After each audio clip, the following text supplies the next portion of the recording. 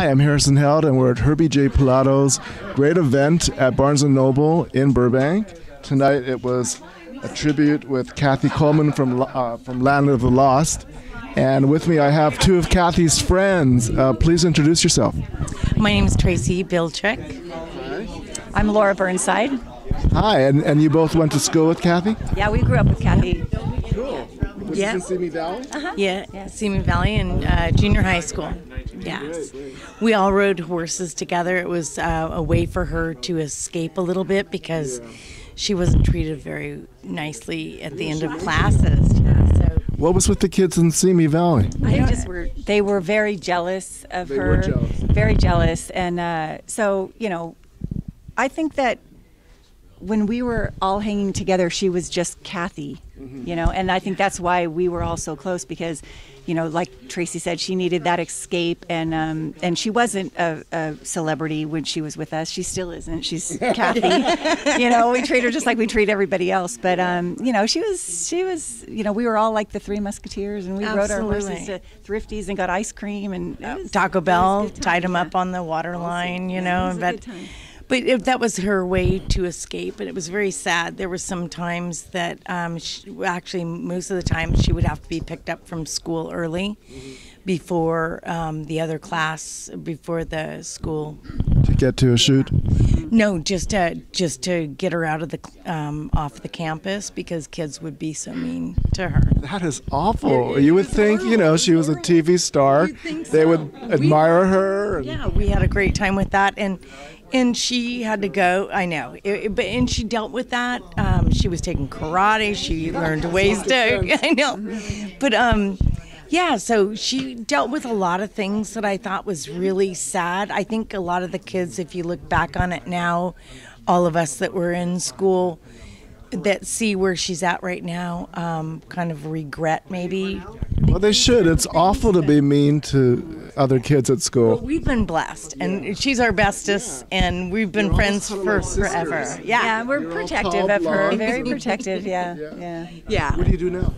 I'm a mom at home. Yes. I started very late. My kids are older. Her kids are in their 30s, and mine are in their teens. So, yeah, It's never too late. Yeah, I know. And how about you?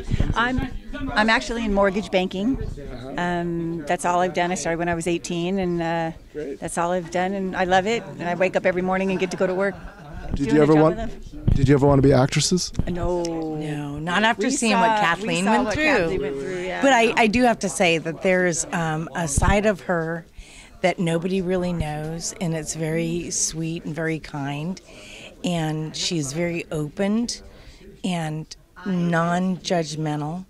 She's been judged so much in her lifetime, and she has a way now of approaching that differently and respecting that and not taking it so seriously. Yeah, she seems very philosophical. She's very spiritual. Yeah, and she's very confident with herself, which it took her a long time to get there. And so to be a friend of hers now and to see where she's come from as we were all friends and where she's at now. You were mentioning that you're in the book. Are you both in the book? No.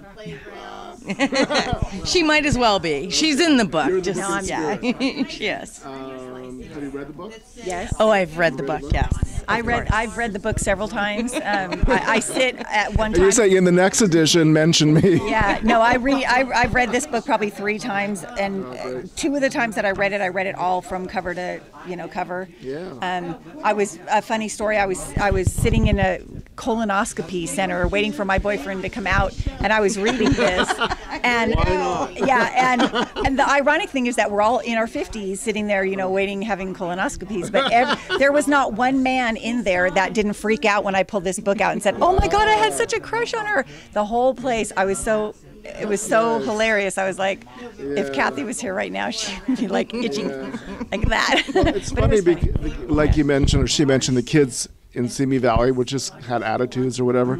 And the reason she went there was because she got her horse and she could ride the horse in Simi Valley. Her mom promised if she got that series that she would get a pony, and her mom made good on that, and she had that pony and she loved it, and we could disappear. We could go to the ranch, get our horses on, and we would just ride for hours. I think she's really lucky that she became friends with you two. I can see. Lucky to have her as a friend. She's a really She's always wonderful just woman. been Kathy to us. You know, she was never, she was never Kathy the movie star. She was just always Kathy.